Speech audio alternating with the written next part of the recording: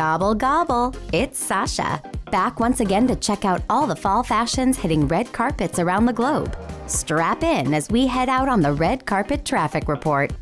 Our first stop is at the premiere of the sci-fi thriller Ender's Game, where Hallie Steinfeld rocked this questionable combo of tight britches and little kisses. We're not sure what's up with the swollen shoulder, but it looks like a smart place to take a nap if she's bored with the movie.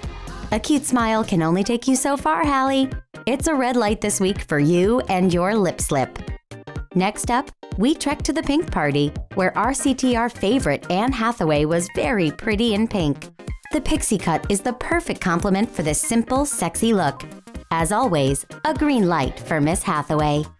Let's drop in on Her Majesty Madonna, walking the red carpet for her hard candy gym opening in Germany.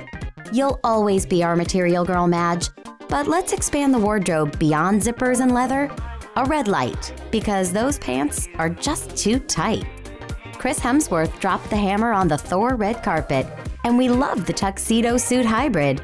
We're calling it the Suxedo, and it's a smashing success. Green light for Thor for sure.